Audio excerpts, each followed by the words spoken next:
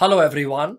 In this video, I will show you how we can take advantage of Chat GPT to assist, enhance our experience in building flows in Power Automate. It can help us write expressions, build adaptive cards, markdown syntax, HTML formatting styles when sending emails, and in a lot more scenarios. I will also cover in-product AI capabilities which leverage GPT-3, wherein we can simply describe our flow in simple text, and AI will go ahead and suggest a flow that we can leverage. So let's check it out in action.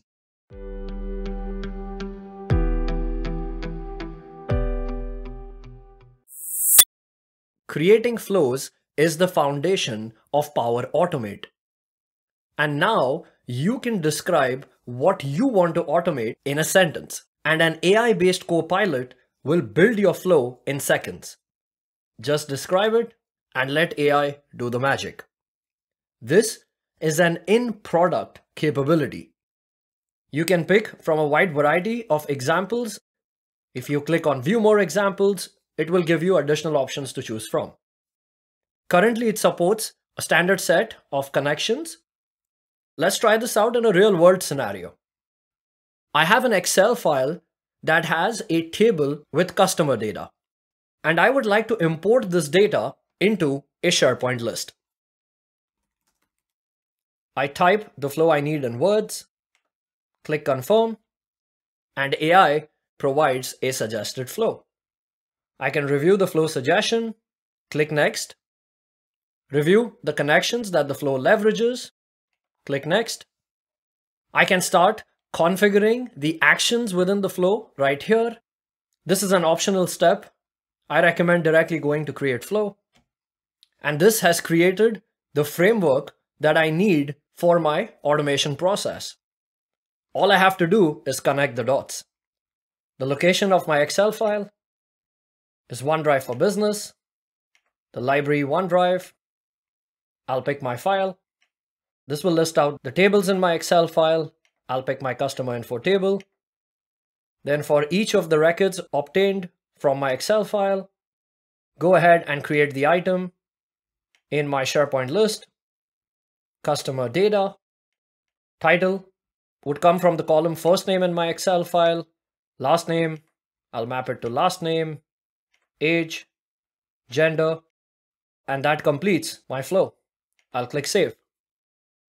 I'll click Test and run this flow manually. The flow triggers, connects to my Excel file, and starts loading all the data in my SharePoint list. I have a Microsoft form.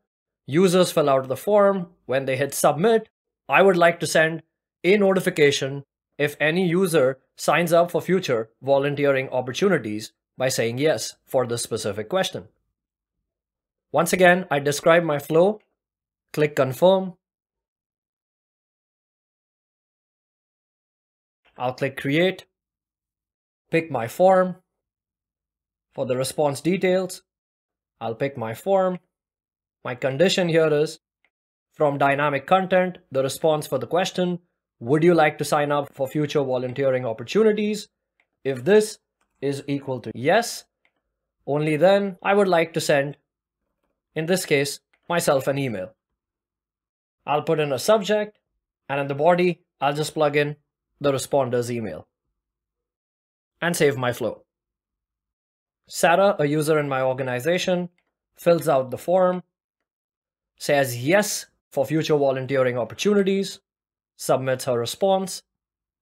Here is the email to the admin Reza about the individual who signed up for future volunteering opportunities. Another in-product AI feature is known as Format Data by Examples. Here I have a flow that gets data from a SharePoint list, creates an HTML table, and sends all that data out in an email. Now the email that I have received here has the due date in this specific format. I can simply copy an example of the data, and in my flow for due date, I will head over to Expression and leverage Format Data by Examples. Here I can pick dynamic content. I'll pick my due date. I'll provide the example data for this. And here I can plug in what the desired output looks like. Notice as I start typing, AI interprets my intention. It gives me some suggested transformations that I can leverage. So I like this one, March 17th, 2022. I'll select this and click Get Expression. And this will generate a suggested expression. Now I can test this with different values. So I'll provide sample data, click text, and it transforms it perfectly. I'll click apply, and that plugs in my expression thanks to AI. Once the flow runs, this time the email that I receive has the due date in the desired format. For cloud flows, we have process insights, which allow us to gain insights and improve our flows with the help of process mining. With a single click, you can visualize your flow's performance, identify bottlenecks. Here is an example of one of my approval flows that I enabled process insights for. You can see how it gives me a nice flowchart of each and every action in my flow. It also gives me details around how many times these actions have been called, what is the average duration of these actions, and a lot more useful information. If my approval action is taking a lot of time, flows timeout after 30 days, maybe my approvers are cutting it really close, I could go back and add reminders for approvals. We also have Chat GPT. You can consider this as your friend. With Chat GPT, we can have conversations in natural language, contextual conversations.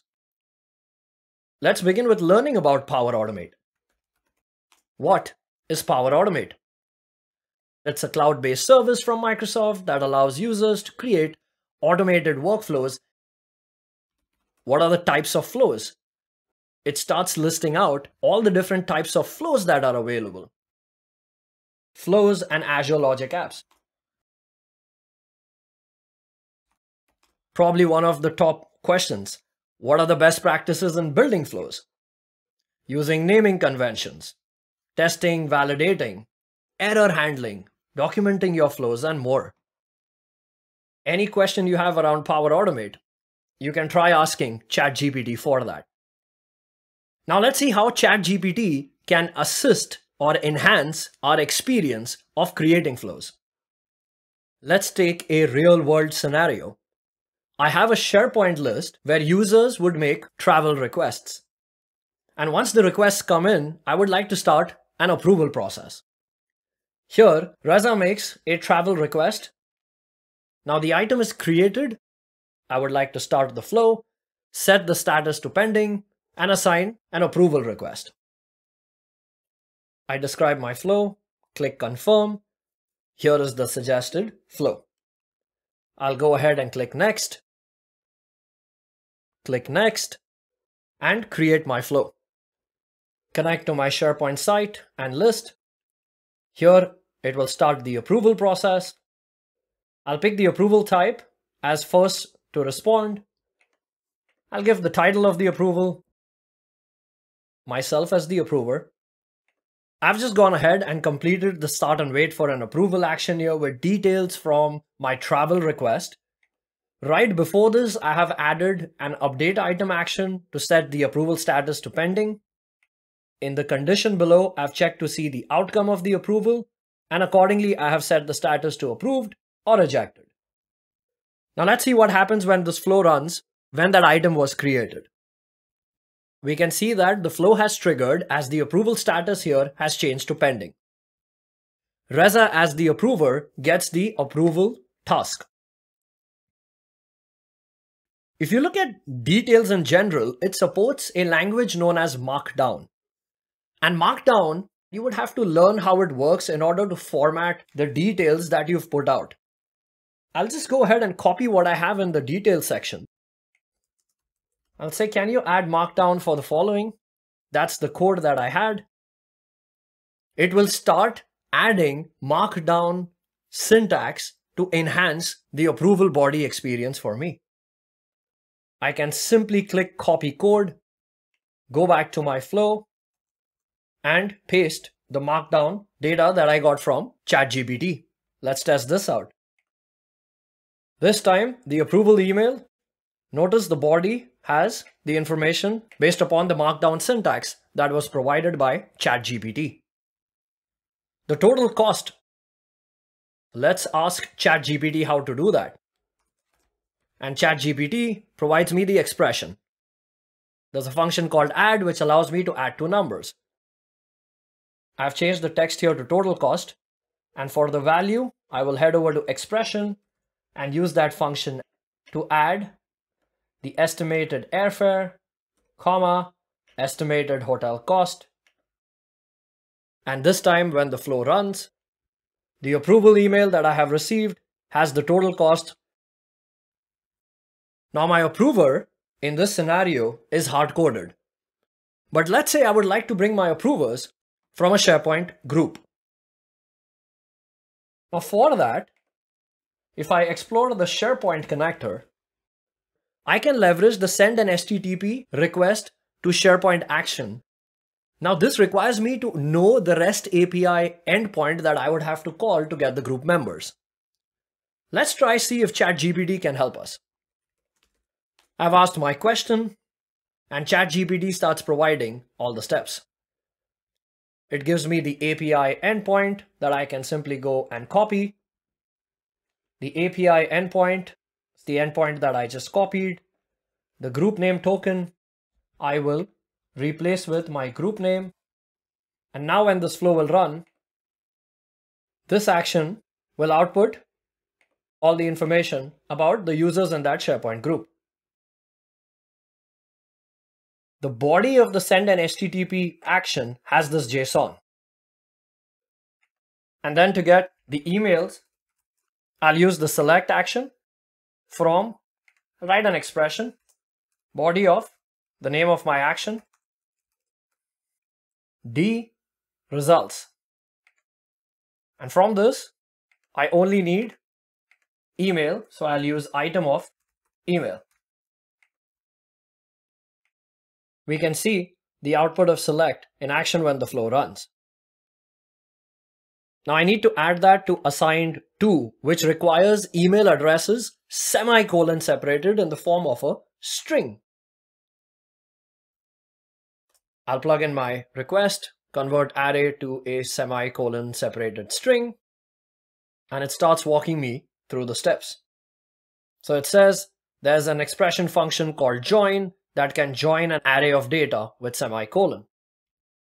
So to try that out here, I'll go to expression, use the join function to join the output of select, which is an array with semicolon. The approval process has started. Sarah, being one of the approvers, gets the approval task. Let's say Sarah goes ahead and approves this, click submit. And we can see how the approval is complete, goes into the approved side of the branch, and it updates the status to approved, which is what gets reflected in the SharePoint list. I have the flow that sends out data from a SharePoint list in the form of an HTML table in an email. Now this table doesn't have any style associated with it. So I'll say generate style for an HTML table with headers. And it will start generating HTML style for us. I can simply go ahead and copy the code, go to my send an email action, as I'm an HTML view for the body attribute. I'll paste that style. The flow runs, and this time the table that I receive has the HTML style applied to it thanks to ChatGPT. Get items gets data from my work progress tracker list. And here I would like to apply a filter query which requires an ODATA style filter query to only return the data that I need in my output email. I only need data from my SharePoint list where the progress, which is a choice column, is in progress. I'll plug in my request and ChatGPT will start formulating that OData query. Here, it has generated the filter condition, which is the name of my column, equals in progress. I can copy this and plug that filter query condition here. So this time when the flow runs, the email will only include those items from my SharePoint list where the status is in progress. Status is in progress and the percent complete is less than 60. Notice it understands the context, but at the same time, I'm also feeding it relevant information, my column name, my column type. So accordingly, it gives me the information. I'll copy this, plug that expression here. I'll plug in the actual name of my SharePoint column. This time when the flow runs, I get only 2 items because those are the items that are in progress and percent complete is less than 60. Adaptive cards. In Power Automate, we have the ability to post these rich UI-like cards in Microsoft Teams. Adaptive cards has a specific schema associated with it. Let's try taking help from Chat GPT. I'll say create an adaptive card to post a happy birthday message to Teams, and Chat GPT starts framing the adaptive card JSON for me. I'll go ahead and copy the JSON code, go back to my flow and paste that code in the adaptive card JSON. Let's run this. And here is the adaptive card that it has posted. In writing expressions related to trigger conditions. Trigger conditions allow us to trigger our flows conditionally. Let's test it out. Trigger condition formula for SharePoint text column contains text. And it's gone ahead and given the exact trigger condition for it. Go ahead, copy, go to my flow, go to the trigger action, go to settings. Right here is trigger conditions. I can paste that in. In my case, my text column is the title column. Title contains the text important. I'll click save. So I've added a couple of items. One contains the text important, the other one does not. Based on the trigger condition that I just added, notice how my flow just ran once. Let's try another one. Content type name is project document. Trigger a flow when a new folder is created. If you enjoyed this video, then do like, comment, and subscribe to my YouTube channel. And thank you so much for watching.